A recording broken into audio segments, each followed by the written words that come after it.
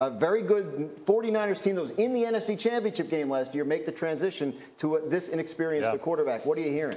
Well, I'm hearing he's had a really good week of practice, that he's coming along and progressing like the 49ers would like. Started a little slow in training camp, but he didn't have Deebo Samuel. He's going against a really good first-team 49ers defense, so it's been a transition. But they like what he's doing, especially with the run and pass up. He's a true dual-threat quarterback, so they plan to utilize that in a big way. And I talked to his quarterback coach, his private coach, Adam Dedeaux, out in L.A. He said that the last couple weeks, the way he was training leading up to 49ers camp was really impressive, that this guy is ready for that jump. Interesting. Canty, what do you think? What are you watching on this situation?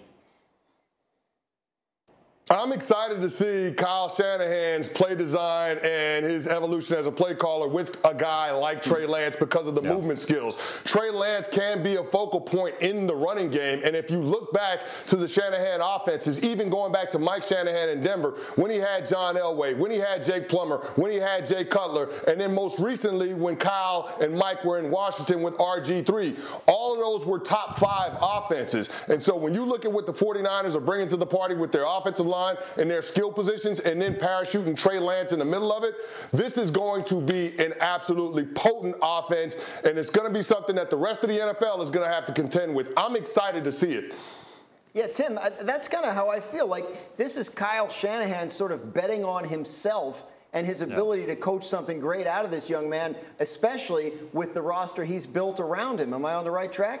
I think you're exactly right that that's what Kyle Shanahan is doing. And in fairness to Kyle Shanahan, he has probably been better than any play caller in the National Football League at scripting completions. You know, he's had to play a number of different quarterbacks in his time in San Francisco, and he's done an excellent job with that.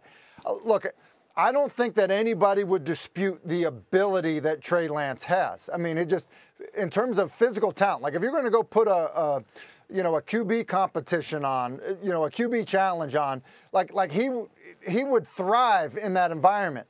The thing about it is this, though, that I think everyone just has to be realistic about. And I think if we don't see growing pains, then Kyle Shanahan's brilliant.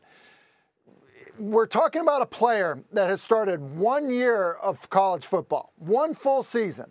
Then he played 1 game the next season. Then he played 3 games as a pro last year. He has played very little football at the quarterback position since leaving high school. And the football that he did play was at a lower level of competition.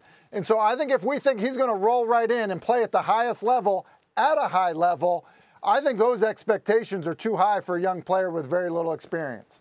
What do you got your eye on, Niners-Packers tonight? Yeah, I'm going to go to the other side of the ball. This has been one of the great rivalries in football, 49ers and Packers, and Jordan Love has a great opportunity, and this all started a couple years ago. The Packers traded up for Jordan Love to replace Aaron Rodgers. We all know what happened there, but at some point, Aaron Rodgers is going to retire, and can Jordan Love be the guy? And look, the quarterback is a developmental position. Sometimes it works out. Certainly, we can have Tim talk about that, but sometimes it does work out. Wow. And after a couple of years, Jordan Love maybe take the next step, and we certainly hope from a Packer perspective he does. So I think as much as we're intrigued by Trey Lance, I'm just as intrigued by Jordan Love's development.